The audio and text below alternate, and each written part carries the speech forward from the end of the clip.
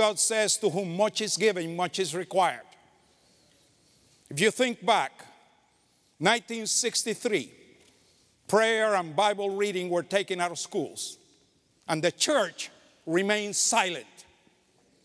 As a result, teen pregnancy skyrocketed, promiscuity skyrocketed, vandalism skyrocketed, dropout rates in high school skyrocketed. 1973, Roe v. Wade was passed. The church remained silent. And more than 55 million babies have been massacred through abortion. How long are we going to remain silent?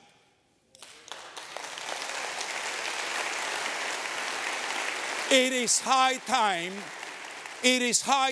that pastors stop hiding behind the pulpit. That pastors stop hiding behind the 501c3.